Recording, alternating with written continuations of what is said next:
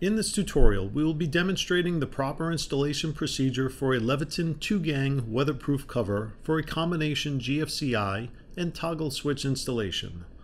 This cover is used for box mounting applications. To install this cover, we will need the following: number 1 Phillips head screwdriver, hacksaw, installation card that is included with the Leviton weatherproof cover, optional torque limiting screwdriver. All items included with this cover are weatherproof cover, weatherproof mounting gasket, 2 spacers, 2 number 1 1-inch Phillips head screws, 4 number 1 1/4-inch Phillips head mounting screws. Just a few notes before we get started. To avoid fire, shock, or death, turn off power at the circuit breaker or fuse and test that power is off before we begin.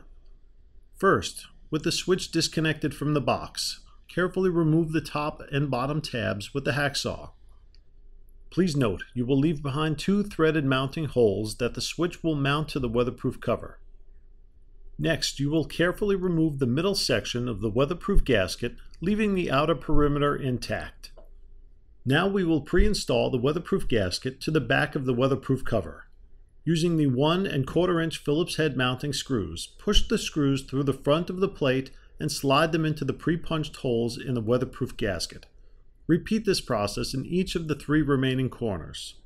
Now you are ready to attach the switch to the weatherproof cover. Be sure you have your 2 spacers, 2 1-inch Phillips head screws, and the Phillips head screwdriver readily available. Next, we will take the 2 Phillips head screws and, using the Phillips head screwdriver, place the top one in first and slide the spacer onto the screw from the back side of the cover, flat end out. Here, we're going to make sure that the switch is in the off position and the plate lever is also in the off position. We will now begin to tighten the top screw onto the switch mounting strap. But don't tighten completely, just get it started.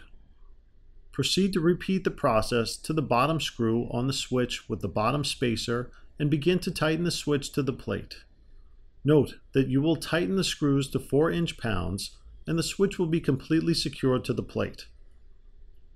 Now you're going to go back to using your 4 pre-installed 1 1/4-inch screws and tighten them through the weatherproof cover and into the mounting box into the 4 corners of the cover.